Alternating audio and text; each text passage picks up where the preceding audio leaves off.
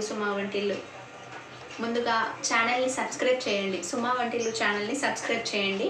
ఇప్పటి వరకు నేను టోటల్ 18 వీడియోస్ అప్లోడ్ చేశాను. 18 వీడియోస్ కూడా వ్యూస్ వస్తున్నాయి, కానీ లైక్స్ రావట్లేదు.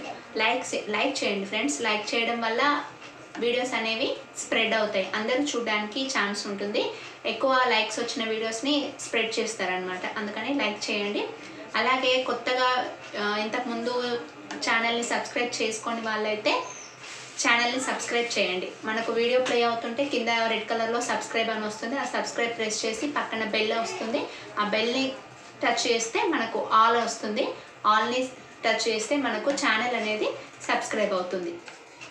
మీరు నాకు ఇచ్చే ఎంకరేజ్మెంట్, మీరు ఇచ్చే లైక్స్, మీరు ఇచ్చే సబ్స్క్రిప్షన్స్ నాకు చాలా బూస్టింగ్గా ఉంటుంది. నేను కొత్త వీడియోస్ చేయడానికి ఎంకరేజ్మెంటింగ్గా ఉంటుంది. అందుకని please support me, please subscribe the channel and like the videos. Okay, ఈరోజు మన టాపిక్ వచ్చేసి హెయిర్ ఫాల్. హెయిర్ ఫాల్ అంటే ఈరోజు ప్రతి ఒక్కరు కూడా ఫేస్ చేసే ప్రాబ్లంగా చెప్పుకోవచ్చు. హెయిర్ ఫాల్ అంటే ఏంటో తెలుసుకుందాం. డైలీ మనకు 80 నుంచి 100 వరకు హెయిర్ అనేది ఫాల్ అవుతుంది. ఈ 80 నుంచి 100 వరకు హెయిర్ ఫాల్ అయిపోయి ఆ ప్లేస్లో కొత్తగా మనకు హెయిర్ అనేది వస్తుంది. అలా రాకపోతే దాన్ని మనం హెయిర్ ఫాల్ అంటాం. హెయిర్ లాస్ అయిపోయి మళ్ళీ ఆ ప్లేస్లో రీగ్రోత్ అవుతే అది హెయిర్ ఫాల్ అన్నారు. మనకు డైలీ కొంచెం హెయిర్ అనేది లాస్ అవుతుంది, అది హెయిర్ ఫాల్ అన్నారు అనమాట. ఆ ప్లేస్లో కొత్త హెయిర్ ఎప్పుడైతే రాదో అప్పుడు దాన్ని హెయిర్ ఫాల్ అంటాం. అప్పుడే మనము దాన్ని హెయిర్ ఫాల్గా ట్రీట్ చేయాలి. అప్పుడే మనము దానికి సొల్యూషన్ ఏంటి అనేది ఆలోచించాలి. ఓకే, అయితే ఈ హెయిర్ ఫాల్కి రీజన్స్ ఏంటి? రీజన్స్ కొన్ని మెడికల్ రీజన్స్ ఉంటాయి, కొన్ని మనము తెలియకుండా చేసే మిస్టేక్స్ వల్ల కూడా మనకు హెయిర్ ఫాల్ అనేది అవుతుంది. ఇప్పుడు మెడికల్ రీజన్స్లోకి వచ్చినట్టయితే మనకు ఆఫ్టర్ డెలివరీ, లేడీస్కి అయితే ఆఫ్టర్ డెలివరీ మనకు డెలివరీ టైంలో చాలా బ్లడ్ అనేది లాస్ అవుతాము, చాలా తర్వాత ఫీడింగ్ ఉంటుంది. అప్పుడు మనకు hair protein deficiency, vitamins deficiency ఉంటుంది. కాబట్టి అప్పుడు మనకు హెయిర్ అనేది లాస్ అవుతుంది అనమాట. మనం ప్రాపర్ ఫుడ్ తీసుకుంటే అది బ్యాలెన్స్ అయిపోతుంది. తర్వాత హార్మోనల్ ఇంబ్యాలెన్స్ వల్ల ఏమవుతుంది అంటే మనకు పీరియడ్స్ ఇర్రెగ్యులర్ అవుతుంది. నెక్స్ట్ ఒబిసిటీ అన్నమాట, అంటే ఓవర్ వెయిట్ అయిపోతాం. ఓవర్ వెయిట్ అవ్వడం వల్ల, ఒబిసిటీ రావడం వల్ల మనకు హెయిర్ అనేది ఫాల్ అవుతుంది. హార్మోనల్ ఇంబ్యాలెన్స్ వల్ల మనకు ఎలాంటి ప్రాబ్లమ్స్ ఫేస్ చేస్తామంటే PCOD ప్రాబ్లమ్ ఫేస్ చేస్తాము. Next over weight, next hair fall. అందులోనే భాగంగానే హెయిర్ ఫాల్ అనేది కూడా జరుగుతుంది అనమాట. అది మనము ఓవర్ వెయిట్ ఎవరైతే ఉంటారో వాళ్ళు ఫస్ట్ మనము వెయిట్ తగ్గించుకోవడానికి ప్లాన్ చేసుకోవాలి.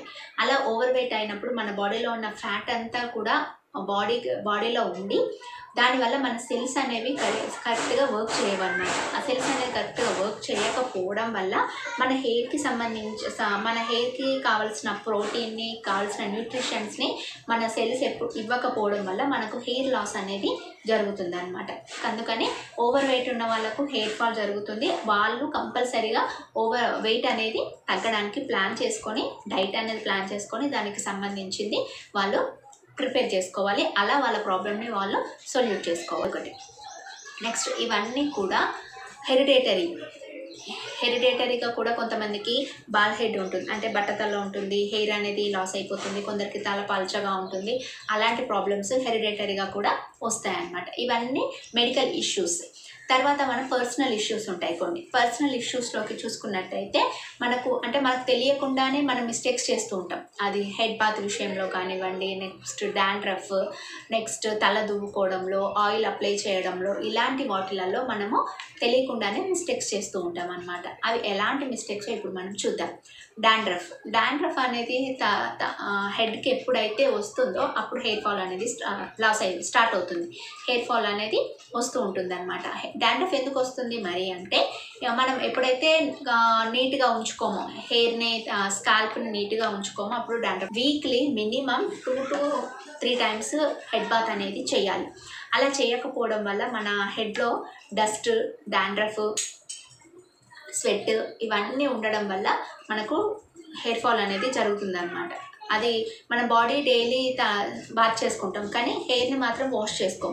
మనకు బాడీలో ఎంత డస్ట్ ఉంటుందో హెయిర్లో కూడా అంతే డస్ట్ ఉంటుంది. అందుకని మనం డైలీ కాకపోయినా కూడా వీక్లీ 2-3 టైమ్స్ అయినా కూడా మినిమం హెడ్ బాత్ అనేది చేసుకోవాలి. అదొకటి. ఇంకొకటి హెయిర్ కోంబింగ్ విషయంలో కూడా తలస్నానం చేయగానే హెయిర్ వెట్గా ఉన్న అంటే తడిగా ఉన్న హెయిర్నే కోంబ్ చేయడం వల్ల మనకు హెయిర్ అనేది లాస్ అయిపోతుంది అనమాట. మరి మొత్తం డ్రై అయిపోయాక కాకుండా, మరి తలస్నానం చేయగానే తడి మీద కాకుండా కొంచెం ఆరిన తర్వాత మనం కోంబ్ అనేది చేసుకోవాలి. ఒకటి ఆయిల్ మసాజ్. హెయిర్కి స్కాల్ప్కి కంపల్సరీగా ఆయిల్ అనేది వీక్లీ 2 టైమ్స్ ఆయిల్ అప్లై చేసుకోవాలి. అలా చేసుకోవడం వల్ల హెయిర్కి మంచి మాయిశ్చర్ ఇచ్చినట్టు అవుతుంది. అలా కాకుండా కొంతమంది ఆయిల్ అప్లై చేయకుండానే షాంపూతో హెడ్ బాత్ చేసేస్తూ ఉంటారు. దానివల్ల ఏమవుతుందంటే హెయిర్ అనేది డ్రై అయిపోతుంది.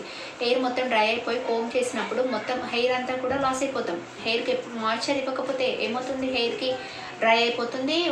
వీక్లీ 2 అయినా సరే హెయిర్కి ఆయిల్ అనేది అప్లై చేయాలి. అది కూడా కరెక్ట్ ప్రాపర్ వేలో అప్లై చేసుకోవాలి.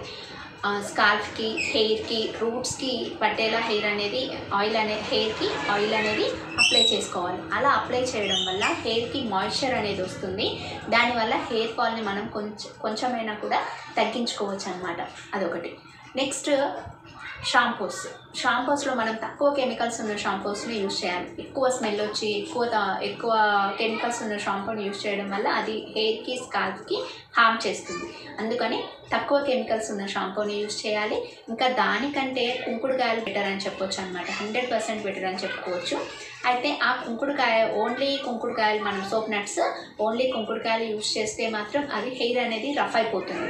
అలా కాకుండా కుంకుడుకాయతో పాటు మనము దానికి కుంకుడుకాయ 50% షీకాకాయ యూజ్ చేస్తే మనకు హెయిర్కి మంచి క్లెన్సర్గా పనిచేస్తుంది, మంచి కండిషనర్ ఇస్తుంది, హెయిర్ గ్రో అవుతుంది, హెయిర్ సిల్కీగా ఉంటుంది, మంచి కలర్ వస్తుంది.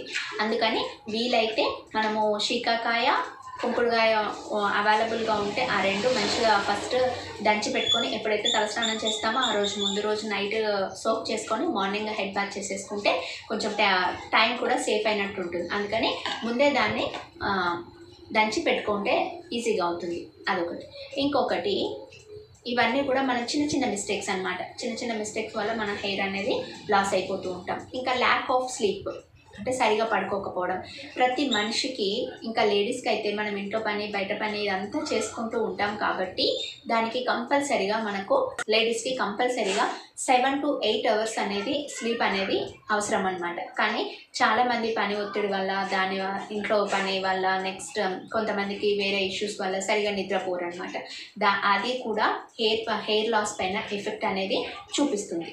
నెక్స్ట్ స్ట్రెస్ అంటే ఇంట్లో స్ట్రెస్ అవ్వచ్చు, వర్క్ స్ట్రెస్ అవ్వచ్చు, జాబ్ స్ట్రెస్ అవ్వచ్చు, ఏదైనా సరే ఒకసారి మనం ఏదైనా టాపిక్ గురించి, ఏదైనా విషయం గురించి మనకు థాట్ వచ్చింది అంటే పదే అదే ఆలోచిస్తూ ఉన్నాము అంటే కంపల్సరిగా హెయిర్ అనేది ఫాలో అయిపోతూ ఉంటుందన్నమాట. అందుకని మనం దేని గురించి కూడా ఎక్కువ ఆలోచించకుండా ఆ ప్రాబ్లంకి ఎలా సాల్వ్ చేసుకోవాలి, ఆ ప్రాబ్లం నుంచి ఎలా బయటపడాలని ఆలోచించాలి తప్ప అదే ప్రాబ్లం వచ్చింది అని చెప్పేసి అదే ఎక్కువ ఆలోచిస్తూ ఉంటే మాత్రం హెయిర్ అనేది మనము లాస్ అవుతాం.